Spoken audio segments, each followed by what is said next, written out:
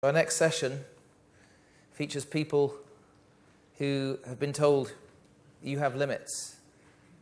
You're not going to walk. And there are some smart people out there with that healthy disregard for the impossible who are working with them. So I'd like to introduce our first man who won't accept the impossible. Please welcome Mark Pollock.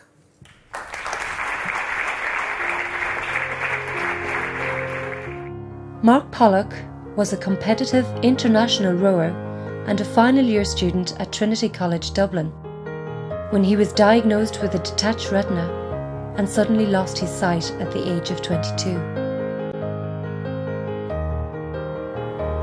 But he refused to let this setback destroy his life, and he battled on. Over the next 10 years, he chose to take on a host of adventure challenges and test himself around the world, including 6 marathons in 7 days in the Gobi Desert, the North Pole Marathon, and a marathon at Mount Everest. And on the 10th anniversary of his blindness, Mark decided to take on his most epic challenge to date, when he became the first blind man in history to race to the South Pole.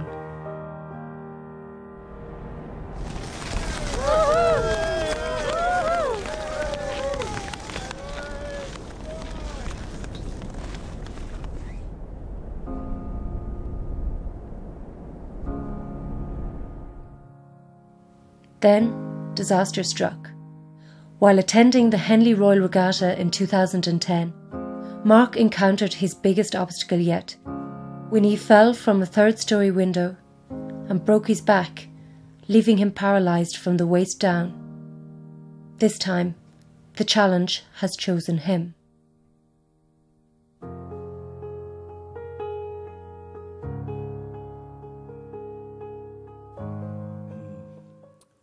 Two years ago, I woke up in intensive care. I'd fractured my skull, I'd bleeds on my brain, I'd broken my ribs, bleeds on my lungs, and I couldn't feel or move anything from my stomach down. I'd broken my back. I'd fallen from the bedroom that I was staying in that night onto the concrete below, and the people who found me thought I was dead. The doctors thought I was going to die. And when I realized what was going on, I wondered whether dying would have been a better outcome. I didn't choose any of it. The accident, the injuries, the consequences, none of it. And I lay in intensive care, pumping morphine into my system to dull the pain, hallucinating, slipping between reality and a dream state. And in the moments of clarity, in those first couple of weeks, I was getting messages through Twitter, Facebook, text messages, messages on my blog, or at least my family, my fiance, my friends were reading the messages that were coming to me. And they were saying things like, "Sorry to hear about your accident, but it's lucky it happened to you. You'll be able to deal with it." Because my story used to be life was good, then I went blind, then I went adventure racing to the Gobi Desert, the Himalayas, and eventually racing to the South Pole. I was even doing talks to companies entitled Making It Happen, and had a book called Making It Happen. I didn't find it offensive that people thought walking was going to be an option for me. That's the story I'd been selling. And as time went on, I very clearly understood that sometimes we choose challenges, and sometimes those challenges find us.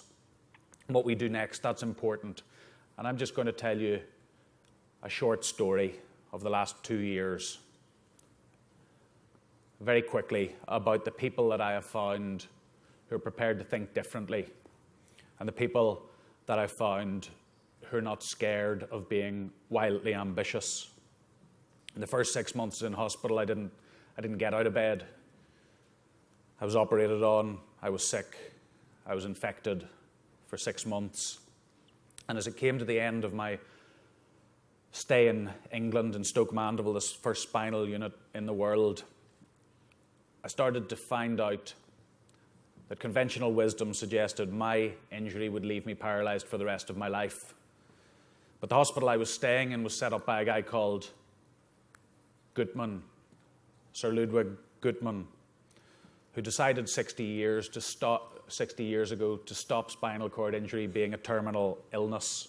He worked out that if you didn't leave spinal cord injured people lying flat on their back, they wouldn't get pressure sores, they wouldn't get infections, and they wouldn't die. 80% of them died within a year. He wasn't prepared to accept the status quo, and he started turning people. He also set up the Paralympic Games. I was in that hospital, but I was also being told that my injury was permanent. And then I started to find out about Christopher Reeve, the actor who played Superman, who was paralysed from the neck down, couldn't move or feel anything from about here. And he started pushing the boundaries, challenging conventional wisdom, getting involved in aggressive physical therapy. And eventually, after 5 years, he was able to move an index finger. And he got 70% sensation back in his body, 70% muscle mass back, and 20% movement. Doctors and science had never seen it before. So I got interested in ignoring the doctors and the current science, and I got interested in finding the innovators. And after 7 months in hospital, I escaped to California for a month to a place called Project Walk, a company who were commercializing what Christopher Reeve had been doing, making it accessible. And I went there for a month, got trained up in California, got my South Pole teammate trained up in the techniques, and then we traveled back to a 12-bed ward in Dublin, old, archaic stuff. It wasn't exactly Project Walk in California, which was all shiny and new. And the idea with Project Walk was that they didn't care about the science, the best practice, the status quo. They figured that if you got out of your wheelchair and did some exercise, you might have a chance of reconnecting the brain to the paralysed parts of the body. And just to show you what I was doing out there, we've got a short video, so can we play the Project Walk video?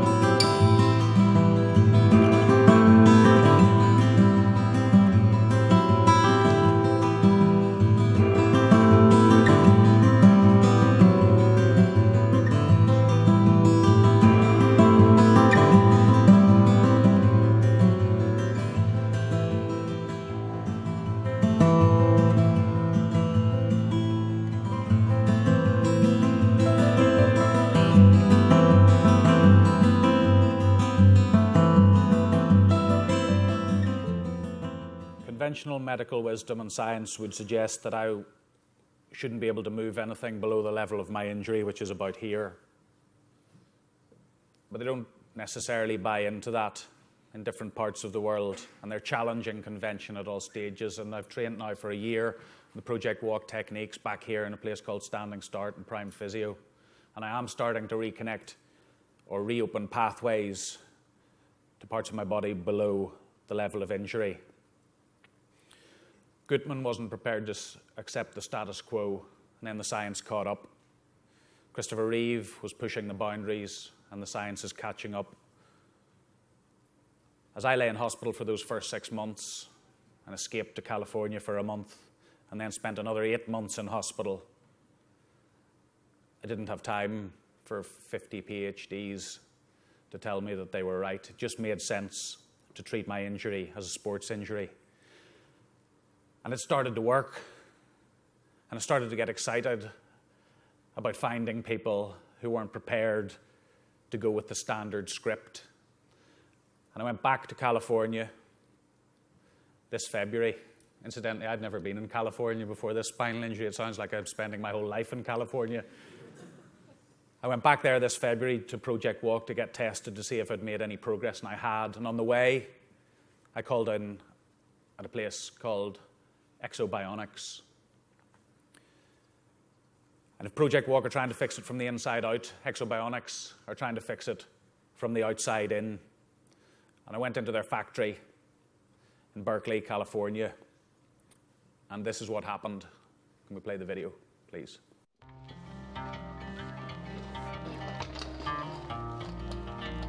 If I sit in my wheelchair for the rest of my life, there is absolutely no chance that I'm going to rise up out of it and walk someday.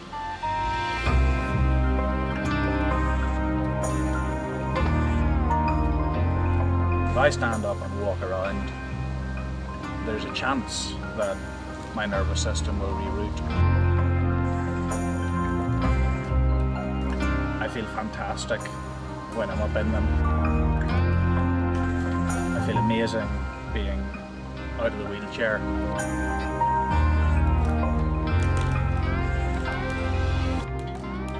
I've started to feel like I'm walking.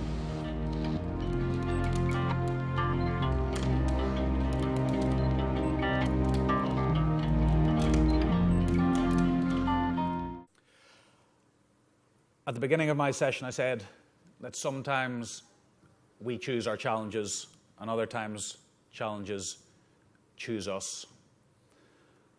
From way before my injury, the South Pole, the blindness, and now with the paralysis, I suggest we respond to those challenges by doing two things: finding people who are prepared to think differently, and finding people who are not scared of being wildly ambitious.